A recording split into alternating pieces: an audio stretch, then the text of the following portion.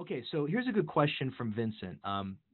Vincent says, I'd love to know how to approach split level renovations. It's hard to discern where to put walls and on what levels. Sometimes the floors will, you know, end up at odd heights. So I get it. That's having these different levels, like a split level, it can be difficult to decide what plan are you showing. So in my experience, let me show you a project I've been working on. This is a real design project here in Denver that we've had on the boards for a while here. This is Milwaukee, and here's our proposed conditions model. Okay, so let me see. This is not going to work in 2014, so let me open in 16. So the way that I look at it is that for a split level, like let me just turn on my section cuts here, and let's just add just take a look inside of this house. Okay, so here you can see it's not totally a split level, but it's pretty close. I mean, you go upstairs, and then there's this level, and then you go up a few more stairs, and you arrive at this master bedroom level.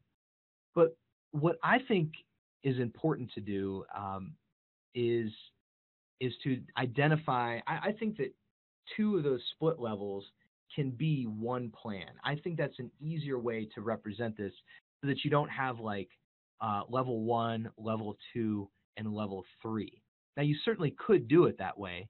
So that would be one option, is to then kind of gray out the other side of the plan, and just kind of highlight, each level as you go up. Decide if you're going to show, 2 levels in one plan, or if you're going to show each level on its own plan.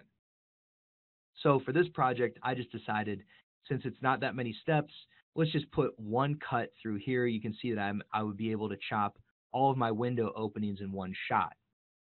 So that made it really easy for this one, just to call this a two-level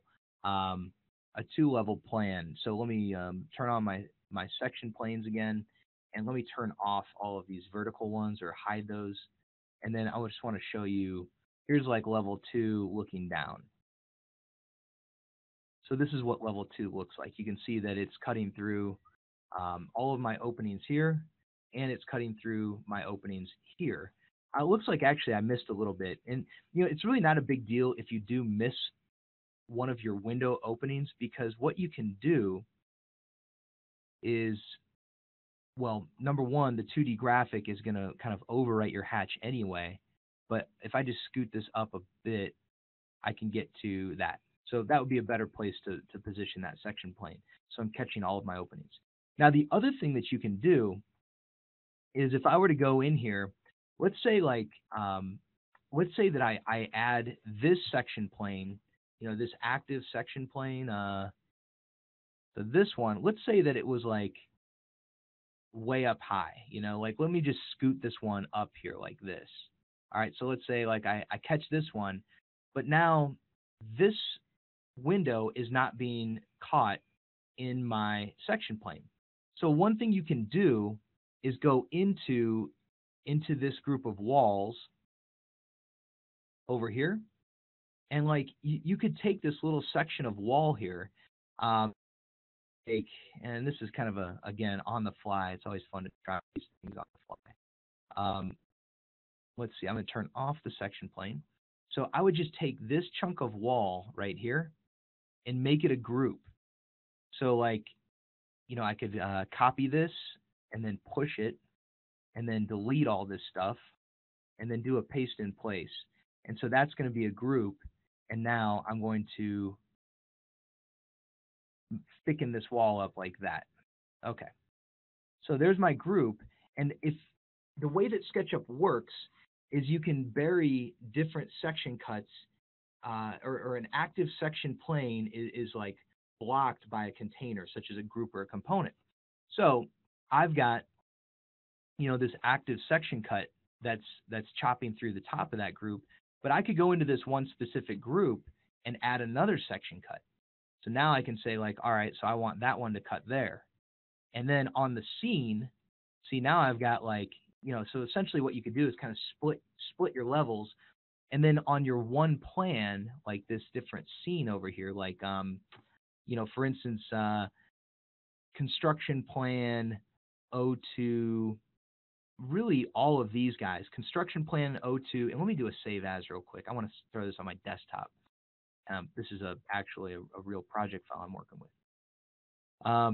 So construction plan O2 heavy, hatch A, and hatch B, I'm going to update those, and the only property I want to update is going to be my active section planes. So that should hook me up for, if I go to my scenes, heavy, and see now you've got, let's see, let me get my bearings here. See, on this scene, we've got our section cut drops. So the way that I would do that is I would then, if you had like a split level where it's like a true 50% split level, maybe that would be the best way to do it, is to break them up into groups, but still keep them on one plan. So you kind of have level 1 and 2.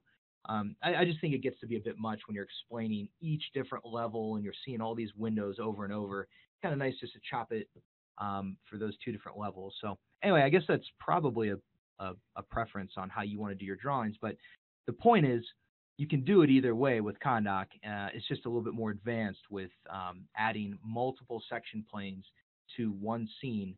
But keep in mind that you just need to put them in different groups. So that's a good question. We should probably do I could probably do a tutorial on that here. I'll add that to my to-do list, which I actually think it's already on there. So good question, though, Vincent. I hope that helped.